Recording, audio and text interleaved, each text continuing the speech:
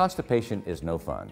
We all get that from time to time, and it can be caused from painkillers or bad diet or not enough activity or stress. But constipation has two definitions. One is if you're an adult, 3 days or more between stools. If you're a child or adolescent, 4 days.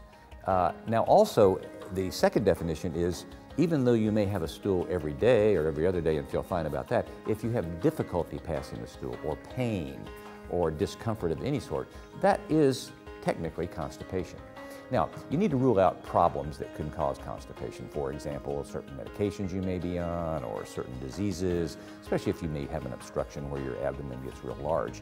But in general, you can treat it just by increasing your fluid content. I tell my patients, never walk by a water fountain. Always take a drink. Prune juice is good. Over-the-counter supplements that have fiber in them, like Metamucil, and there's fiber tablets, which are very convenient, twice a day. I love that for my patients. In general, constipation should go away if you do those things, and if it doesn't, you probably should be checked for medical problems that could cause the constipation.